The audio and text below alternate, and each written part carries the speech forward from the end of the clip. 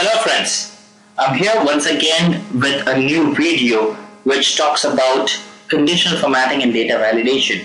Here I'm going to talk about a limitation of dependent list which I have discussed in my last video.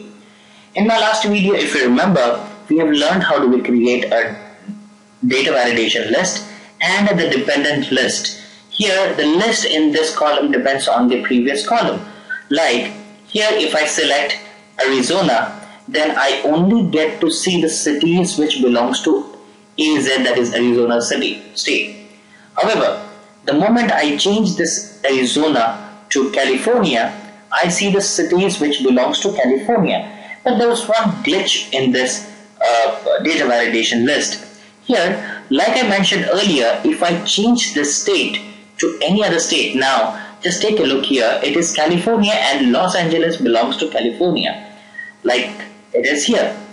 But if I change this to Colorado, then here this Los Angeles now does not belong to Colorado.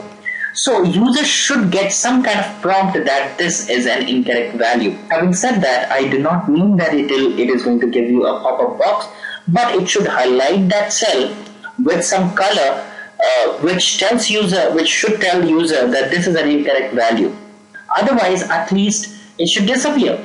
Either of these two things can serve my purpose, but the problem now here is that it still shows the correct value.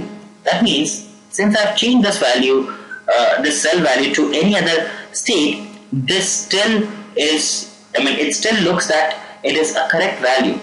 So here, in order to solve this problem, I'm gonna use conditional formatting.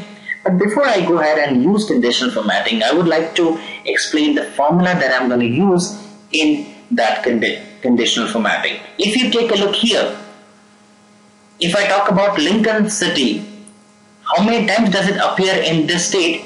If I look here, Lincoln appears once. But if I change that Nevada to Illinois, now let's understand once again how many times this Lincoln appears in Illinois state. If you look at this range, you will not find Lincoln in Illinois. So the count of this value will be 0. Now if the count comes out as 0, that means the combination of state and city is not correct, and that should be highlighted. Since it should be highlighted, we are going to give some kind of conditional formatting. So let's discuss the formula now. Here I'll use a simple COUNTIF function. When I use COUNTIF function, it is asking me for a range. Now how will I determine the range? If you remember my last video, in our last video we discussed indirect function in detail. So here I'm going to use indirect function once again. So indirect of, I want to count this Lincoln City in this range, that is Illinois. Now what I'm doing is I'm counting Illinois, Lincoln in the entire range of Illinois. So indirect function is going to convert this IL into its reference, that is its name range, this range. Okay, so here after I select indirect of A9, comma, now the criteria is in this Illinois range I want to count this city, that is Lincoln. So now people, you will notice that it will give me the answer as 0 because Lincoln does not belong to Illinois. The moment I change this city to any city that belongs to Illinois, the output will be 1. So here, whenever we are getting 1, that means that is a correct combination, and whenever we get 0, that means that is an incorrect combination. But the problem with this approach now is this ones and zeros is not going to help me in conditional formatting, because conditional formatting is decided based on the output of the formula, and the output of the formula has to be either true or false. So we have to convert the zeros and ones in true and false.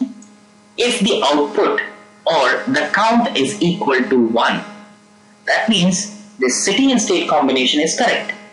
So conditional formatting should not be applied. Hence, since the condition formatting must not be applied, the output of this 1 should be false. That means this 1 should be converted to false and 0 should be converted to true. So here I'm just going to compare this with equal to 1 or not. That means I am just going to check if the count is 0 or not.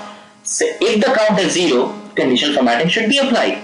So what I've done here, I've compared that value with 0. So if it is 0, then conditional formatting should be applied.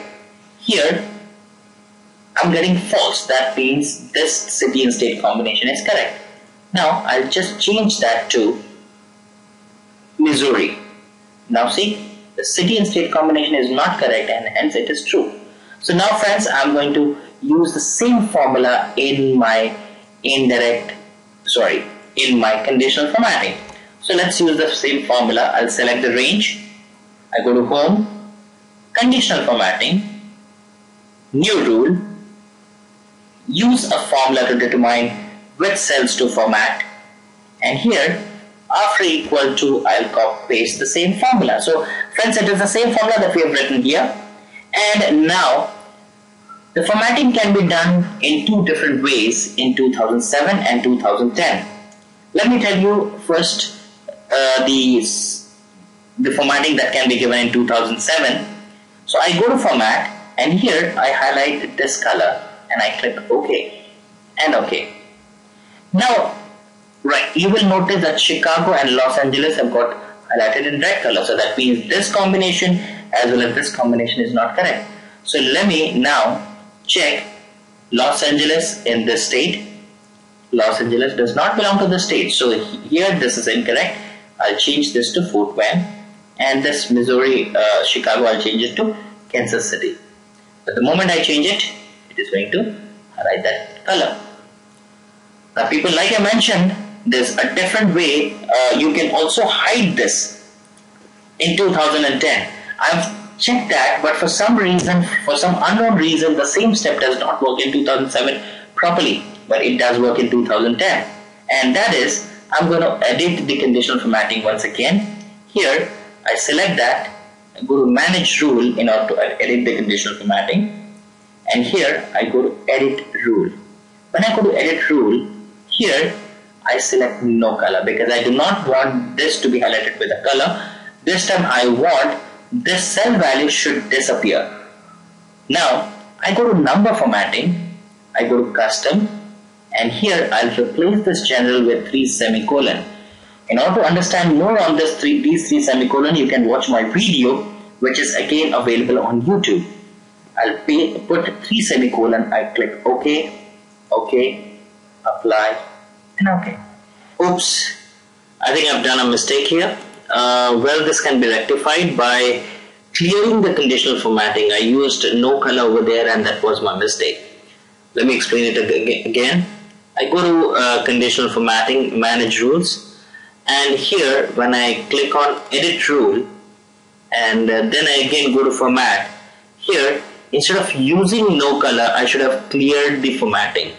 Now here clearing this formatting means I'm not going to apply any background color to these range of cells, but my number formatting, that is those 3 semicolons, will remain there as it is. So I click now OK and OK, apply and OK. So I'm done here. So if I select the incorrect city, I get the values hidden. So friends, here I have discussed 2 different ways to do it in 2007 and 10, as well as 2 different methods to highlight the incorrect combination. Hope this will help you. Thank you very much.